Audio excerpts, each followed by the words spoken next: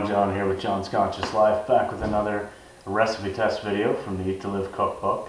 And today I'm going to be doing a acorn squash stew with Brussels sprouts. If it seems like I'm doing a lot of soups and soup related things, well, it's because I like soups and soup related things. So, and it's a good time of year for it. It's getting cooler, so it's nice to have a nice warm soup or stew to help fill you up, and it's something quick and easy to take for lunches as well throughout the week. So I'm going to get started on that. I'll show you what I've got here and as I'm prepping it along as usual, and we'll get things going.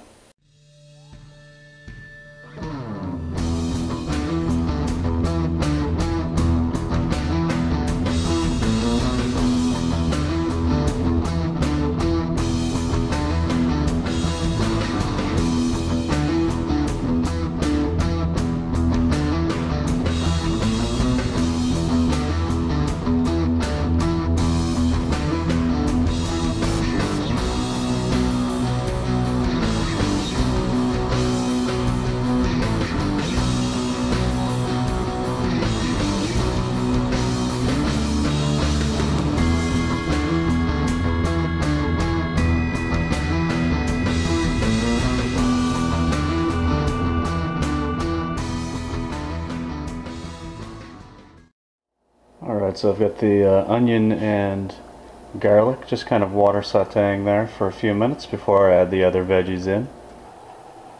Okay, so after the onions and garlic softened up a little bit, after just maybe like 4 or 5 minutes, I just added the other veggies. We've got some fennel, some Brussels sprouts, some acorn squash, and then some like sage and rosemary and black pepper just for flavor.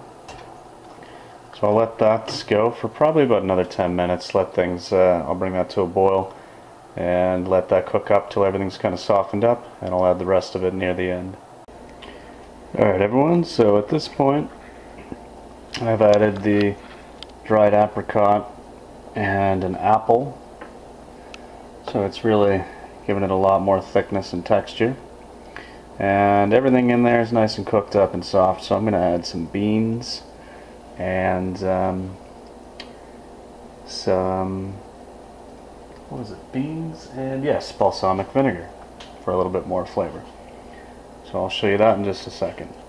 Alright, so everything's in the pot there now. Just a matter of making sure everything gets heated up. Now I've got things pretty coarsely chopped. You can chop things finer if you like, of course, but I don't mind if it's a little bit chunky.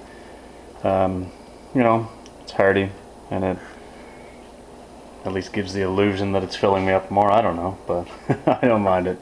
But yeah, of course you can chop things a little smaller if you like. But this recipe is supposed to serve 4, I think. And yeah, I mean it's a pretty good pot full.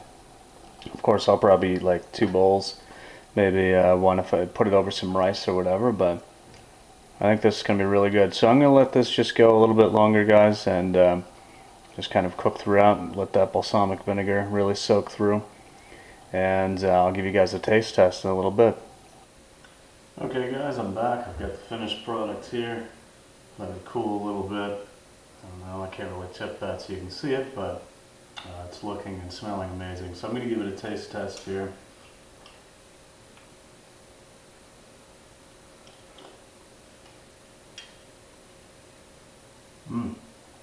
That's amazing.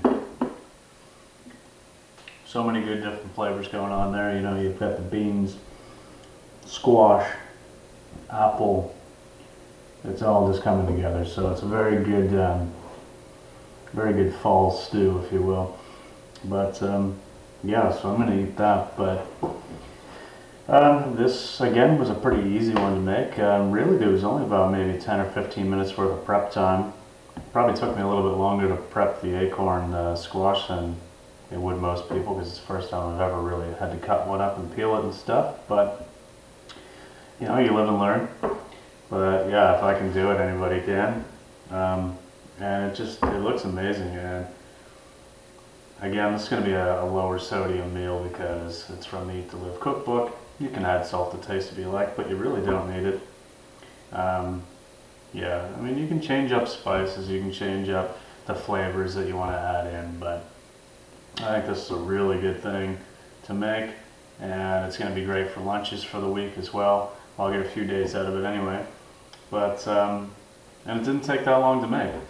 You added a couple different things during different stages because things take longer to cook, but overall, I mean, it really, because I was filming, it took a little bit longer. But if I was just going along and making it, you know, and not having to worry about filming each segment and stuff, I could have easily had this done in half an hour. So really, really good, very yummy, and I recommend it to anybody who likes a nice squash soup or stew. And it would be really good over some rice as well.